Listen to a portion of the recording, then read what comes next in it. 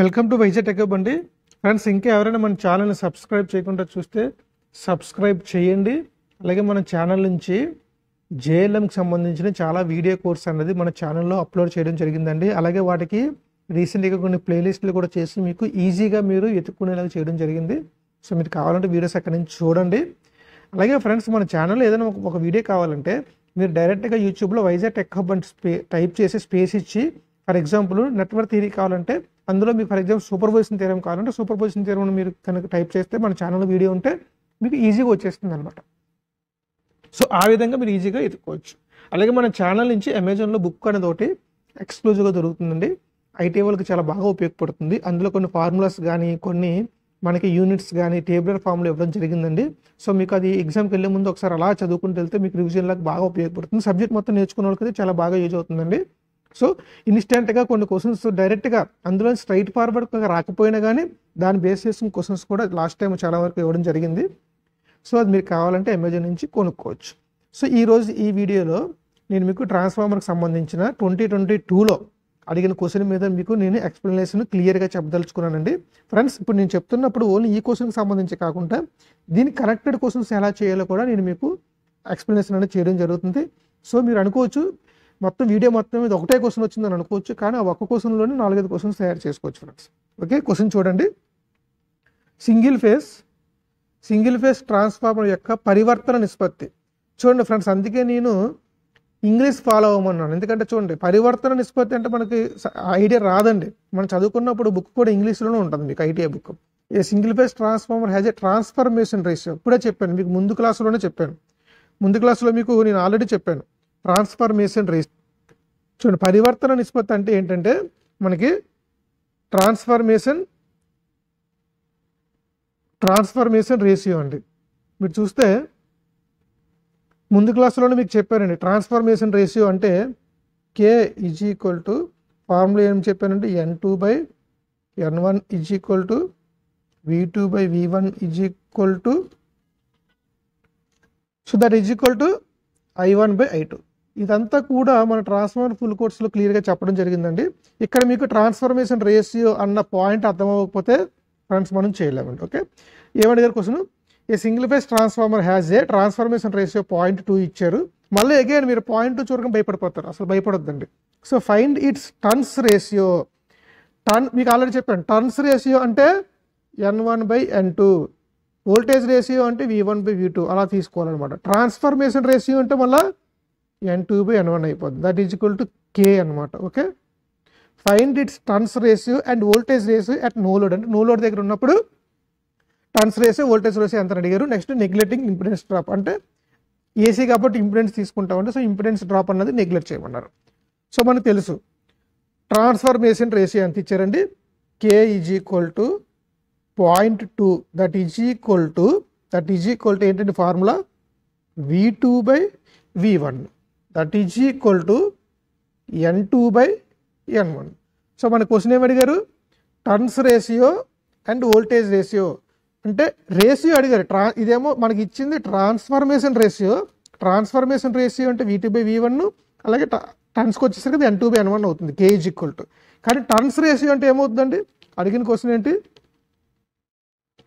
Turns ratio అంటే N1/N2.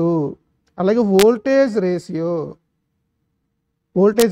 ఏమవుద్ది? V1/V2. కానీ మనకి V2/V1 తెలిసింది 0.2. అప్పుడు V1/V2 ఎంత అవుద్దండి? 1/0.2. సో మీకు దీన్ని ఎలా సాల్వ్ చేయాలో మళ్ళీ కన్ఫ్యూజన్. సింపుల్ అండి. నేనేం చేస్తానంటే 1/0.2 కదా, ఇంటూ 10 చేస్తాను, డివైడెడ్ బై 10 చేస్తాను. ఎందుకంటే పాయింట్ తర్వాత ఒకటే ఉంది కాబట్టి ఈ జీరో పోగొట్టడం కోసం ఇలా చేస్తున్నాను. ఇప్పుడు ఏమవుతుందండి? 10/0.2 × 10 అంటే 2 అవుతుంది. సో 2 1లు 2 5లు ఎంత వచ్చిందండి? V1/V2 అంటే 1/0.2 అంటే వోల్టేజ్ రేషియో 5 వచ్చింది.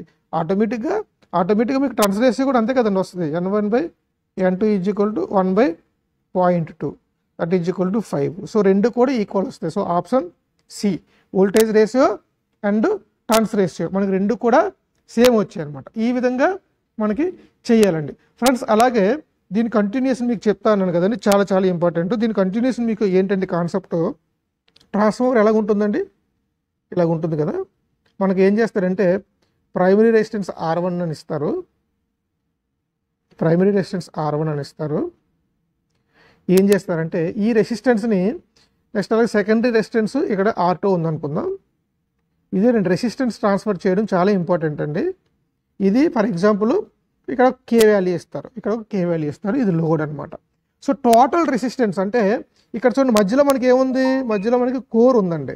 సో కోర్కి ఇటుపక్క ఇది ఉంది, ఇటుపక్క ఇది ఉంది, అంటే ఇలా ఉంది కదా. ఫర్ ఎగ్జాంపుల్ ఇలా ఉందనుకోండి, కోర్కి ఇక్కడ ఒక ప్రైమరీ, ఇక్కడ ప్రైమరీ ఉంది, ఇక్కడ సెకండరీ ఉంది. ఈ రెండు కూడా మ్యాగ్నెటికల్గా కపుల్ అయి ఉన్నాయి. మీరు చూస్తే రెండింటి కామన్గా మనకి కామన్ పాత్ అన్నది ఓన్లీ మ్యాగ్నెట్ ఉంది, కానీ ఎలక్ట్రికల్గా సెపరేటెడ్ అనమాట. దాన్నే మనం ఇండక్షన్ అంటారు. ఇండక్షన్ అంటే is nothing but electrically isolated, మ్యాగ్నెటికల్లీ coupled.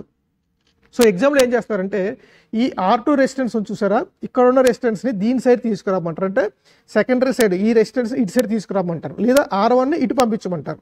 So ఈ R2ని ఇటు పంపించారనుకోండి, ఎప్పుడు కూడా R2 ఇటు వచ్చిందనుకోండి, ఇది R2 డాష్ అవుతుంది.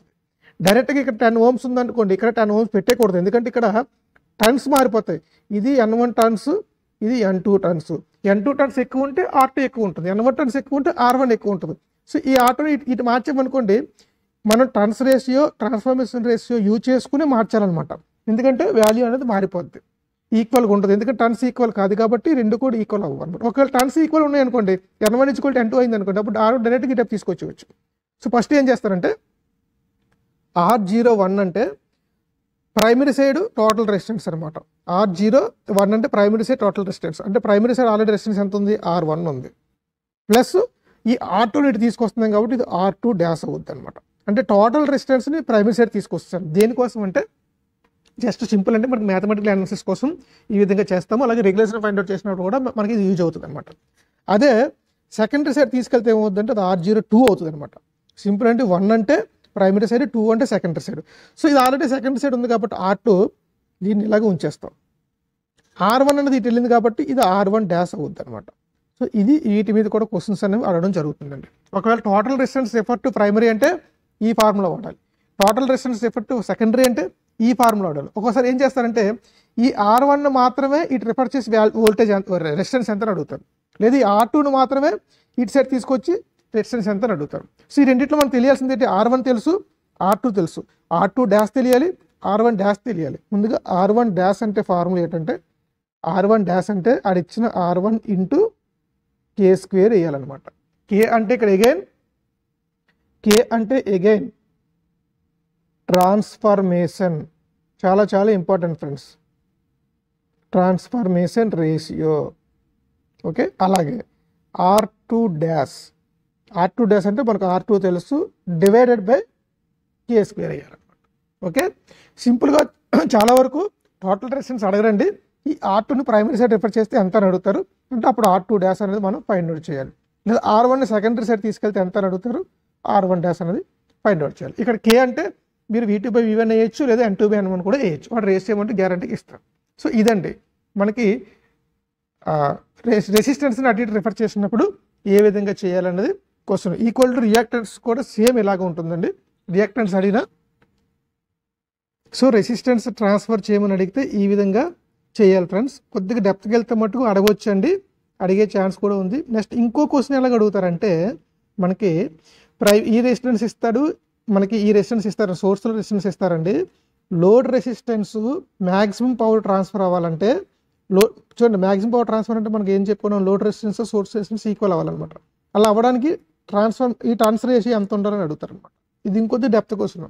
సో ఏదన్నా ఈ కాన్సెప్ట్ యూజ్ చేసుకునే మనం ఈజీగా చేయొచ్చు. సో ఇక్కడతో ఈ వీడియో అనేది కంప్లీట్ అయిపోయిందండి. సో ఈ ప్రాబ్లం మీకు ఇటువంటి ప్రాబ్లం వస్తే మీరు ఈజీగా ఈసారి చేయగలుగుతారు అనుకుంటున్నాను. ఫ్రెండ్స్ మన ఛానల్ ఎవరైనా సపోర్ట్ చేయాలనుకుంటే ఫ్రెండ్స్ జాయిన్ అయ్యి 89 రూపీస్ పర్ మంత్ అండి, ఎక్కువ అమౌంట్ కూడా కాదు, జస్ట్ మాకు సపోర్ట్ కోసం ఫ్రెండ్స్, అంతకని ఇంకేం కాదు. మీకు ఏమైనా ఇంట్రెస్ట్ ఉంటే మీరు జాయిన్ అయితే దాంట్లో బెనిఫిట్ ఏంటంటే కొన్ని కోర్సులు వాళ్ళకే ఎక్స్క్లూజివ్గా అప్లోడ్ చేయడం జరుగుతుందండి. సో వాళ్ళు చూడొచ్చు అనమాట వీడియోస్. సో అలాగే ఛానల్ సబ్స్క్రైబ్ చేయకపోతే సబ్స్క్రైబ్ చేయండి. అలాగే ఈ వీడియో నచ్చినట్టయితే లైక్ చేయండి. అలాగే ఎవరైతే మీ ఫ్రెండ్స్ ఉన్నారో వాళ్ళకి షేర్ చేయండి. Thank you for watching this video.